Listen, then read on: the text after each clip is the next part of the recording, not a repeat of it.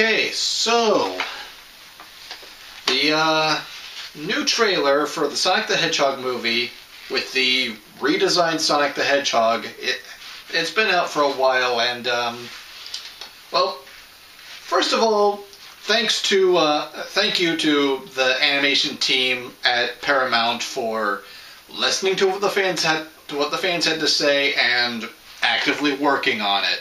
That first design was the less said the better. And thank you for the much more game accurate look and even making a new trailer to showcase that new look instead of, I don't know what the hell you were smoking with that Gangsta's Paradise one, but whatever. The movie looks better, but I still don't think it looks great. So I've decided to borrow a page from the book of Doug Walker, the Nostalgia Critic, and do what he did for Transformers The Last Night and do an un-review. Instead of reviewing the movie proper after I went and saw it and then formed my opinion and thoughts about it, I'm going to tell you exactly what I think is going to happen, and then when the movie actually does come out, I'll go see just how right or wrong I was. So, let's begin with my first ever un-review. Sonic the Hedgehog's going to be living in his own world that everybody who's ever played a Sonic game is familiar with. Something's going to happen, or like where some kind of crazy portal opens up and he ends up in the human world, our world, and he runs into James Marsden's character, and from there it follows the plot of every buddy movie ever. They don't really get along at first. They get into all kinds of wacky shenanigans.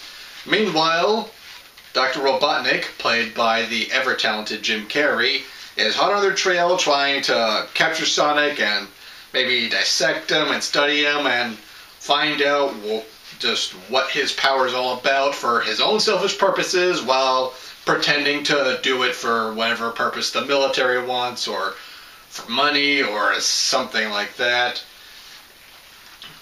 And so in the midst of all the shenaniganery and being chased and on the run, Sonic the Hedgehog and James Marsden become friends.